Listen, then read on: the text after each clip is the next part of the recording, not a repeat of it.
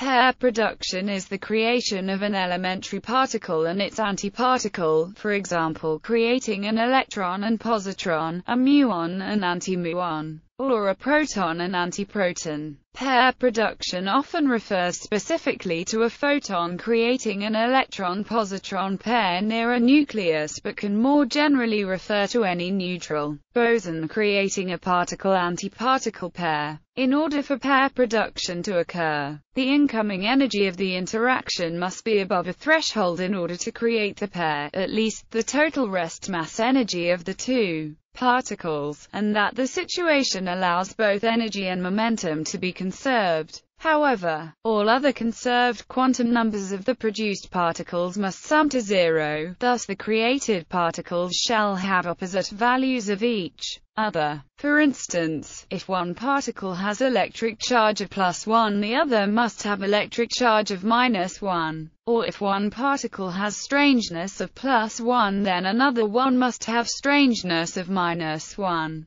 The probability of pair production in photon-matter interactions increases with photon energy and also increases approximately as the square of atomic number of the nearby atom, photon to electron and positron. For photons at high energy, pair production is the dominant mode of photon interaction with matter. These interactions were first observed in Patrick Blackett's counter-controlled cloud chamber, leading to the 1948 Nobel Prize in Physics. If the photon is near an atomic nucleus, the energy of a photon can be converted into an electron-positron pair. Gamma E minus plus E plus. The photon's energy is converted to particles mass through Einstein's equation, E equals mc2, where E is energy, m is mass and c is the speed of light. The photon must have higher energy than the sum of the rest mass energies of an electron and positron for the production to occur. The photon must be near a nucleus in order to satisfy conservation of momentum, as an electron-positron pair producing in free space cannot both satisfy conservation of energy and momentum. Because of this, when pair production occurs, the atomic nucleus receives some recoil. The reverse of this process is electron-positron annihilation. Basic kinematics. These properties can be derived through the kinematics of the interaction.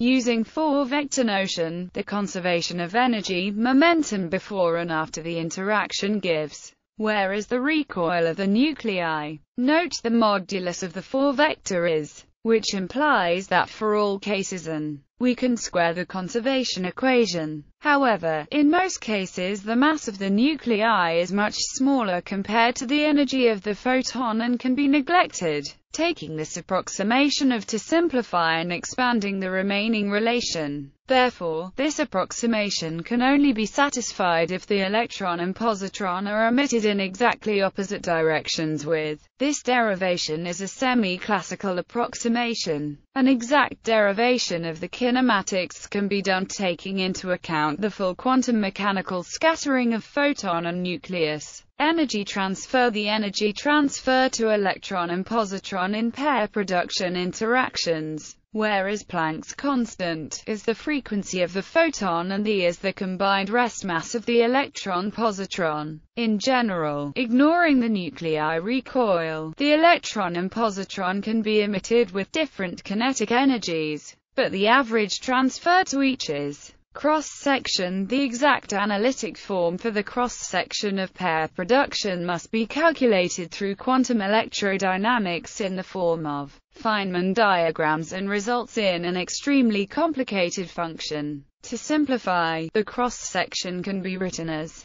whereas the fine structure constant is the classical electron radius, is the atomic number of the material and is some complex function that depends on the energy and atomic number. Cross-sections are tabulated for different materials and energies. In 2008, the Titan laser aimed at a 1 mm thick gold target was used to generate positron-electron pairs in large numbers. Astronomy. Pair production is invoked to predict the existence of hypothetical Hawking radiation. According to quantum mechanics, particle pairs are constantly appearing and disappearing as a quantum foam in a region of strong gravitational tidal forces. The two particles in a pair may sometimes be wrenched apart before they have a chance to mutually annihilate. When this happens in the region around a black hole, one particle may escape while its antiparticle partner is captured by the black hole. Pair production is also the mechanism behind the hypothesized pair instability supernova type of stellar explosion. Supernova SN 2006 GY is hypothesized to have been a pair production type supernova.